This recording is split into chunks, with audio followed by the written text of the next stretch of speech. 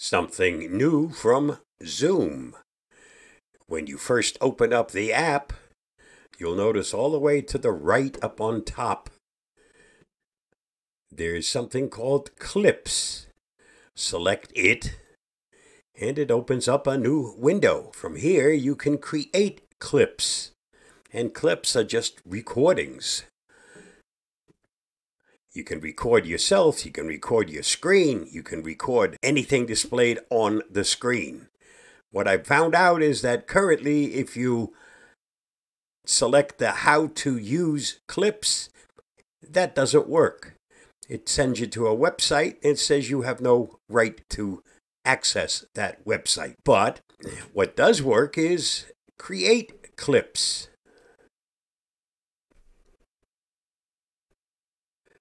Once you open that up, it tells you what resources you're using, the microphone, the camera, and you can select, if you have more than one camera, which camera you'd like to use. That's a different view from a different camera. And right now, 1080p. You can go down and record in 720. Let's for now leave it where it is. And up here, it shows you what is recording, and that is the screen itself. Everything on your screen.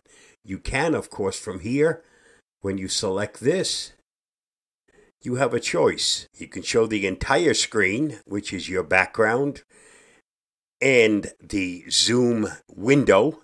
Or in this case, we can just simply say, well, just show me the Zoom mainframe window. Select it and then select. Let's see what happens if we go into a meeting. I don't know whether that'll shut this off. We'll find out in a second. Let's go home. Let's go start a meeting. Okay, you cannot use a meeting and also use clips.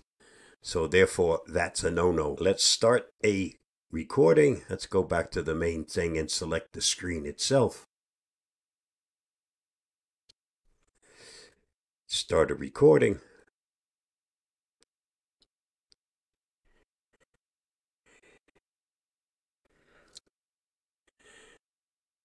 I can move this to wherever I please. I can also make it larger. That's as small as it can get, but it can get larger. And it's recording whatever is shown on your screen.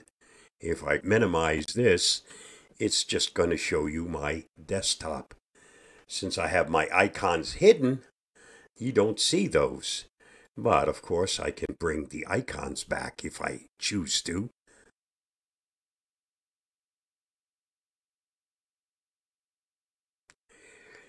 And this is now all being recorded.